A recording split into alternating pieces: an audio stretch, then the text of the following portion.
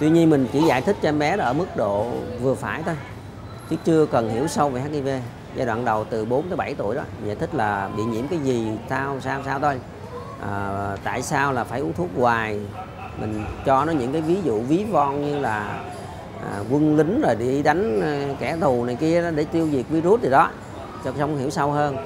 Nhưng mà khi em bé nó tầm khoảng chừng 10, 12, 13 tuổi á, thì mình sẽ bộc lộ dần dần, coi nó nhiễm virus là virus gì, rồi virus nó vô máu từ đâu, virus đó có thể lây cho ai, virus sẽ làm gì, mà tại sao nó phải uống thuốc hoài, rồi nếu mà nó lây cho người khác thì bằng cách nào để cho em bé nó phòng ngừa.